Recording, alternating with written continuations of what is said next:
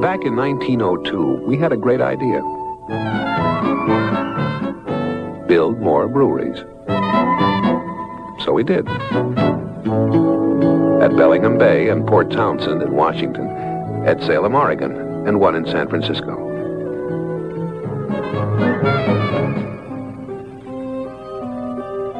The beer we made in these breweries was good, all right, but it just wasn't the same Olympia we brewed back home. So we shut them down. What made the difference? The water.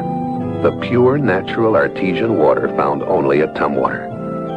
Today, there's only one Olympia brewery, at Tumwater.